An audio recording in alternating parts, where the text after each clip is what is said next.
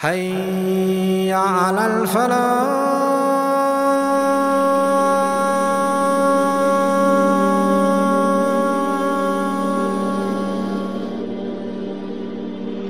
Strike for them the story about the people of the town when the messengers came to it. And remember, when we sent 2 messengers to them, the people rejected both of them. What happened? They began to invite them to Islam. But in the process of calling them to Islam and asking them to embrace Islam, they belied both of them. You belied 2 messengers, then we reinforced it with a 3rd. Now there were 3 messengers in one town. فَقَالُوا, and they all said together, we are truly messengers sent to you. Now look at the way the people responded. They said, you are nothing, you're just flesh and bones like us. You are all lying. Wow. The whole town is against the prophets. This time they're saying, truly we are messengers to you. Now listen to what these people say. They say, you guys are just a curse on us. Now the story turns and a new character is introduced. From the furthest part of the town, there comes a man. He comes in haste. And he says to his people, oh my people, follow those that have been sent. Follow these messengers. These 3 messengers, they're standing there and they're surrounded by these hostile people. And they've said to them that, you know what, you're liars. In that environment, he comes from the outskirts of the city as fast as he can, and he enters through the crowd. He comes in between the prophets and the people, and he says, oh my people, listen, follow these messengers. He's put himself in a very risky situation, but look how he handles it. He says, follow those people. They don't ask you for any money. They're calling you to do something that's going to benefit you. At the same time, it's going to be of no benefit to them. That is showing them that these people, they're sincere, they're genuine. It's clear that they only want good for you. And now look, standing in between the prophets and the thugs.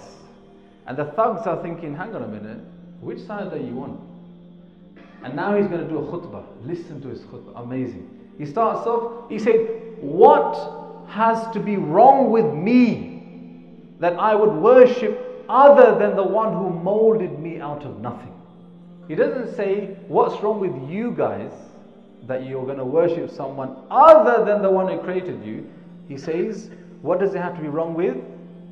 Me. وَإِلَيْهِ تُرْجَعُونَ, and to him you will all return. So he started off with me and he ended with you. He says, am I going to take others beneath him as a deity when, if Ar-Rahman wanted to cause me trouble, they couldn't help me out in the least bit? Now what is interesting is he doesn't say if Allah wanted to harm me, he says Ar-Rahman wanted to harm me.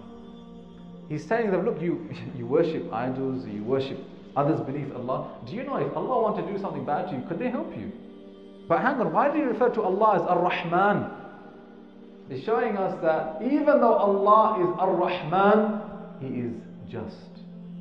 And then He says, if I did, then I would be in clear-cut misguidance. Now you tell me, the audience of thugs at this moment in time, what do you think they're thinking? Like, they're hearing him speak out his mind about himself. What are they thinking? They're thinking, you know what, he's got a point. But that doesn't mean they're going to accept it, does it? You see, when a prophet comes to a people, he doesn't just come and tell them, listen, I'm a prophet, you need to accept that, full stop. He comes with a message. That message contains guidance, and that guidance has instructions. You need to do these things and you need to stay away from these things. Now, are those do's and don'ts big or small. You got to do 5 times a day salah. You got to do 1 month fast. Is that small or big? It's big, isn't it? You can't do certain things. You can't have a girlfriend. It's a big thing, isn't it? So now you got the messenger coming and saying, this is the message. Though the person may accept you're a messenger, the fact that somebody tells him what to do, people don't like that, do they?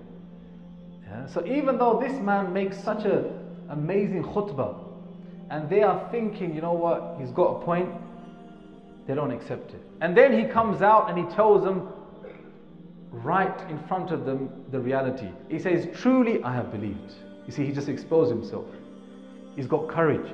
And you know what? I believe in your master. You guys need to listen to me. Subhanallah. Now look what happens next. Allah says, it was said, enter Jannah. We just shifted the camera from this scene of hostility to a scene of Jannah. This man is being told, go ahead, take your place in paradise. What happened in between? What must have happened in between? He got killed. They said this man, after he told them that he is a Muslim, they jumped on him. They began to trample on him. Imagine the hatred, the pain he must have suffered. Allah glossed over all of that and said, forget about that. Listen to this. He was told, go and take your place in paradise. He went to paradise, and not just paradise, he was told. And some said angels were telling him, take your place in paradise. But not this man. He says, oh my people, if only they knew. Subhanallah.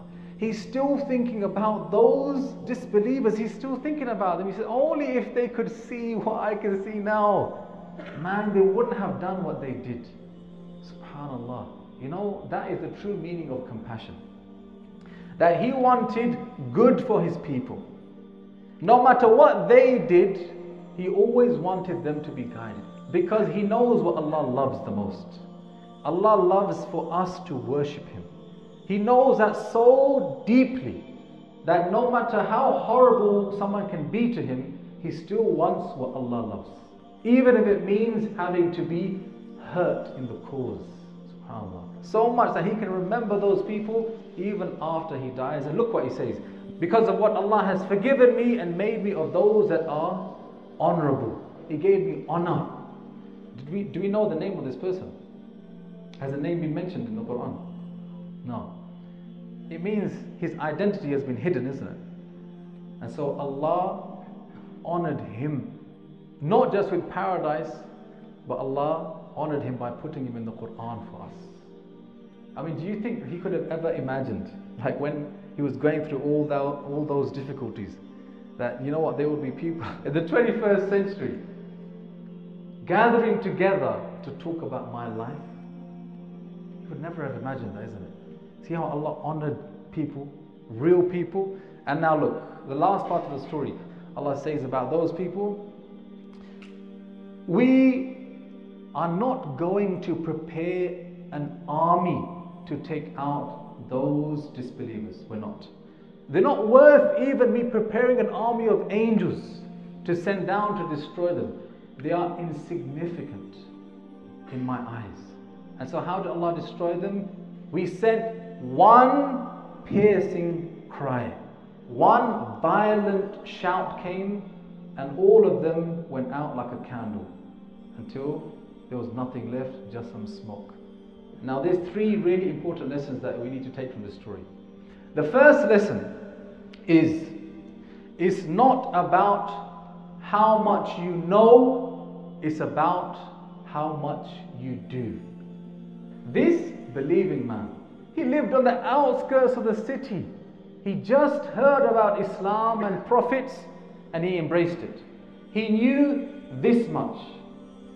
But you know what? The amount that he knew that Allah needs to be worshipped and people should not worship anyone other than Him was enough for him to act on.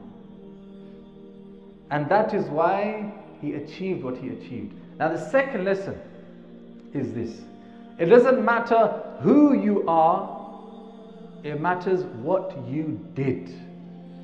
This believing man was referred to in the Quran as a man. Allah didn't even say the man. His name is not mentioned. Don't think about who he was, think about what he did. You know, in the books of tafsir, it said this was an old man. An old man who was so old, he used to walk with a stick. 70 years old, they said he was. And he was suffering from a disease. And the third lesson, don't change your Islam for anyone. These prophets were called liars. But you know what? What did they keep on saying? Inna ilaykum la mursalun. They kept with their religion.